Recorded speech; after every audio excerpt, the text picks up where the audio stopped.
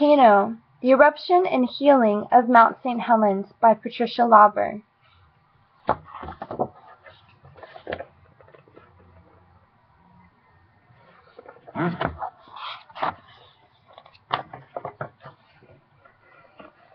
Contents.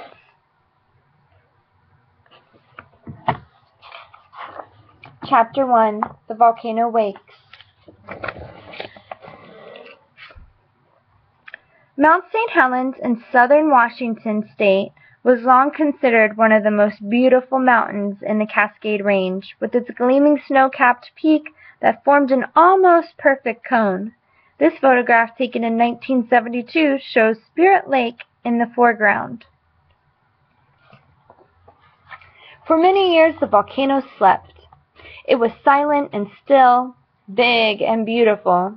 Then the volcano, which was named Mount St. Helens, began to stir. On March 20th, 1980, it was shaken by a strong earthquake. The quake was a sign of movement inside St. Helens. It was a sign of a waking volcano that might soon erupt again. Mount St. Helens was built by many eruptions over thousands of years. In each eruption, hot rock from inside the earth forced its way to the surface. The rock was so hot that it was molten or melted, and it had gases trapped in it. The name for such rock is magma. Once the molten rock reaches the surface, it is called lava. In some eruptions, the magma was fairly liquid. Its gases escaped gently. Lava flowed out of the volcano, cooled and hardened. In other eruptions, the magma was thick and sticky. Its gases burst out violently, carrying long sprays of molten rock. As it blasted into the sky, the rock cooled and hardened. Some of it rained down as ash, tiny bits of rock. Some rained down as pumice, frothy rock, puffed up by gases. Together the lava flows, ash and pumice built a mountain with a bowl-shaped crater at its top. St. Helens grew to a height of 9,677 feet, so high that its peak was often hidden by clouds. Its big neighbors were built in the same way. Mount St. Helens is part of the Cascade Range, a chain of volcanoes that runs from northern California into British Columbia. In the middle 1800s, a number of small eruptions took place. Between 1832 and 1857, St. Helens puffed out clouds of steam and ash from time to time. It also gave off small flows of lava. Then the mountain fell still.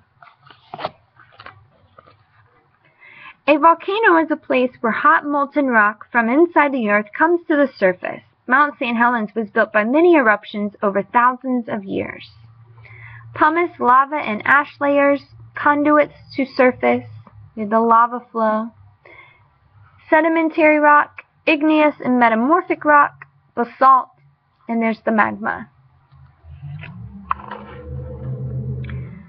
Map shows the Cascade Range in the United States and the periods in which each volcano has erupted. Question marks mean that the dates are not certain. The letters BP stand for before present.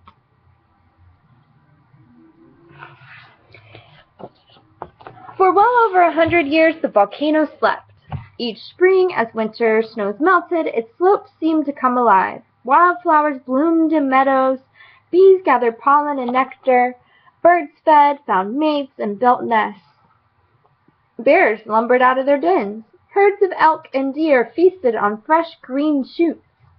Thousands of people came to hike, picnic, camp, fish, paint, birdwatch, or just enjoy the scenery.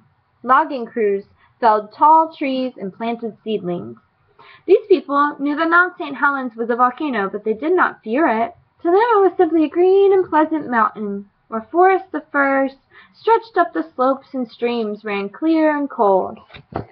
Visitors enjoyed the sight of wild animals, forested slopes, and clear, cold waters.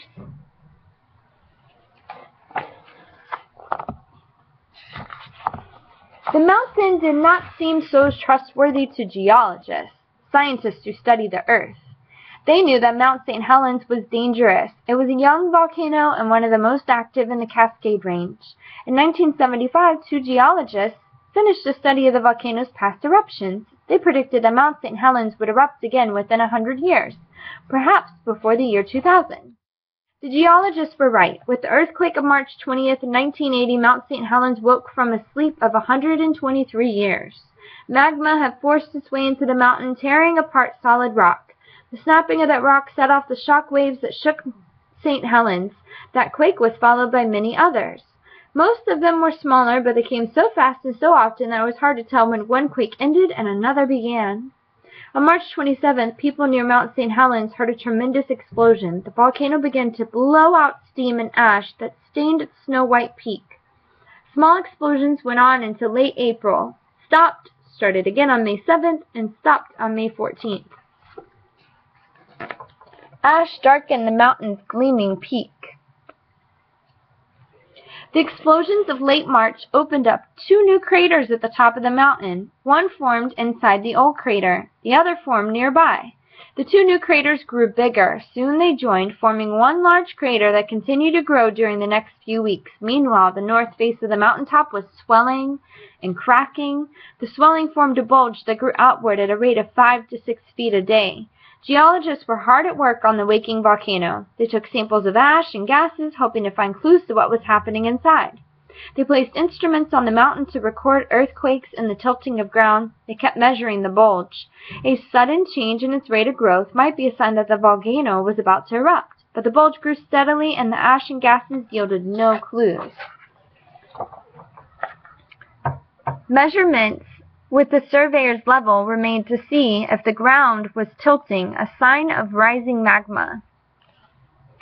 When the weather was clear, geologists could monitor the bulge from various bases such as Coldwater 2. On May 17th, this geologist, Harry Glicken, was joined by another, David Johnston.